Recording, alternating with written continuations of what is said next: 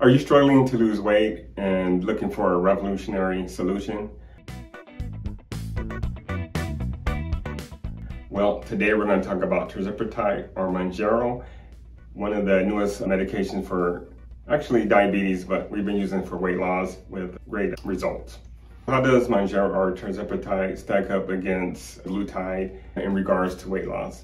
They do have a couple things in common, and one of those things is how it works. Semaglutide is a medication that is what we call a GLP-1 agonist. Mounjaro also does that and acts on the GLP-1 receptors. One of the things it's going to do is help with insulin, particularly in response to a meal. We have less elevation of our blood sugar over a shorter time. It also is going to slow down our gut. The benefit of that in regards to weight loss is that it's going to take less food for us to feel full. Another benefit of a GLP-1 medication is that it's going to actually act on the brain to decrease our appetite. So in general, we're going to eat less as well. Now, the difference with Tirzepatide or Mounjaro is that it has another receptor activity, which is GIP. GIP is going to block another hormone called glucagon that will try to increase your blood sugar. It's also going to enhance the metabolism of fat. And in fact, it's also going to increase your metabolism in general. And in fact, it's going to help with your overall metabolism. And also the GIP is also going to impact your appetite as well. So Mounjaro is acting on two different receptors. Now, at the time of this video, Mounjaro is FDA approved for diabetes and not weight loss.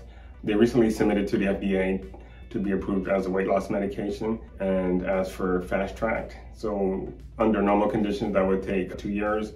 Fast track, we expect that to be much sooner. In fact, perhaps the fall or winter of this year. And they did, so part of their submission to the FDA included a large trial where they showed that it was quite beneficial in the weight loss. People lost on average over 20% body weight. And it also has been compared head-to-head against semaglutide. And again, those trials also show that it was benefit of greater than 20% body weight as well. Now, that said, is Mounjaro the right choice for everyone? Well, maybe, maybe not. So there are some things that make you not such a good candidate for Mounjaro. Some of those are what we call contraindications, meaning under no circumstances should you be prescribed this. And then there's also what we call cautions. So the contraindications with Mounjaro include if you have a history of medullary thyroid cancer or a family history of that, you should not be taking this medication. Also something called MEN, which is multiple endocrine neoplasia.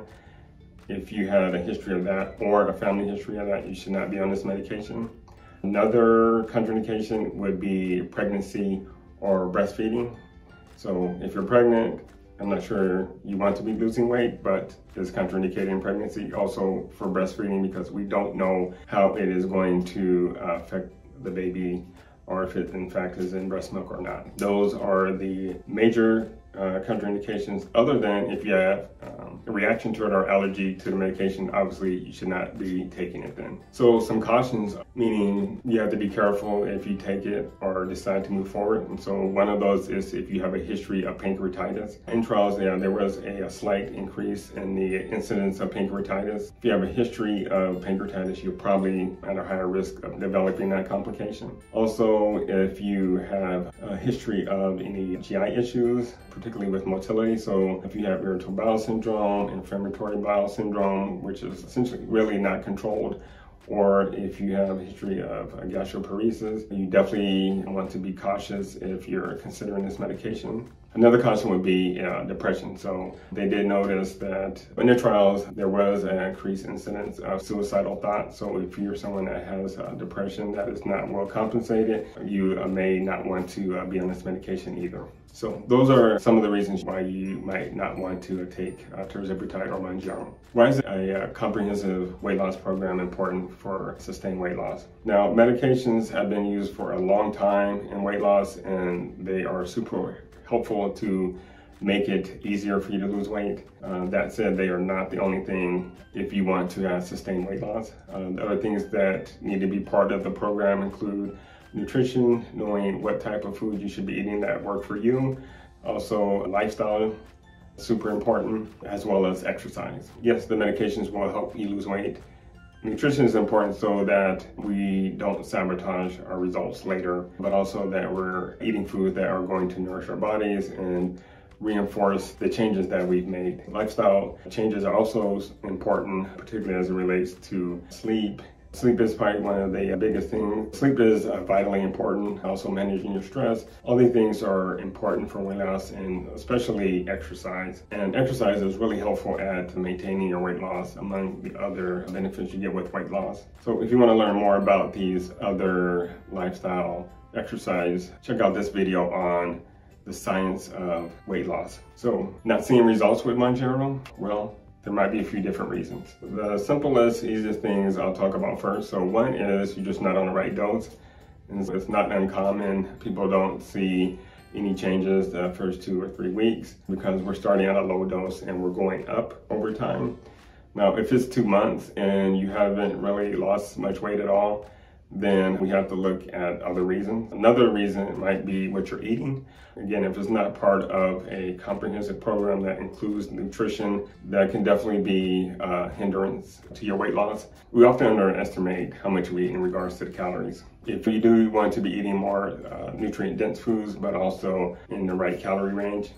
Now, if our nutrition is appropriate, next thing to look at is sleep. Sleep is vitally important if you're trying to lose weight. So if you're not getting enough sleep, it's going to be next to impossible to lose weight. Signs that you may not be getting enough sleep include you don't feel rested when you wake up, or you have the thought of, I can't wait to get back into bed. Then you're probably not getting enough sleep, or you feel like you need caffeine to make it throughout the day.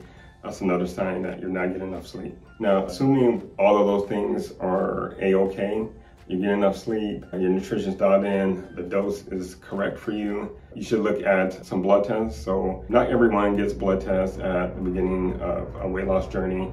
And so if you hadn't got that already, this is definitely the time to look at. That will include a normal blood test that we would get, including looking at your blood count, your liver and kidney function. I will also look at your hormones because that is super important in regards to losing weight, and if something's off, it will make it near impossible. After that, if everything checks out, still you're having issues, this is the time we actually have to get fancy. So we can look at other stuff, including something called metabolism. So we can get fancier and look at things such as neurotransmitters. Those can impact weight loss if they're off. Another thing is your metabolic profile. We can really see if your metabolism is working correctly, and it may not be working correctly if there's certain nutrient deficiencies. Another thing to look at is your stool. So with stool testing, we could look at the bacteria, make sure the right bacteria is in there and the wrong bacteria is not there. Also, we can see how you're digesting food, if there are some issues with digestion or with the walls of the intestines. If there's an issue there, that also can impact your weight loss. So those are all the things you can do to troubleshoot if you're having issues losing weight. But the last thing is we'll do all those things first. If all those things check out, then you might be in a small percentage of people who are non-responders to this medication, and we have to choose something different. So those are some of the important things you should know about Mounjaro or Tirzepatide. This is extraordinary medication and works well with a diet and exercise program. So if you have other questions about this, please comment below. Otherwise, also, we do have a free course on how to lose weight without starving yourself. Check out the link below, and we'll see you next time. Check out one of these videos on weight loss.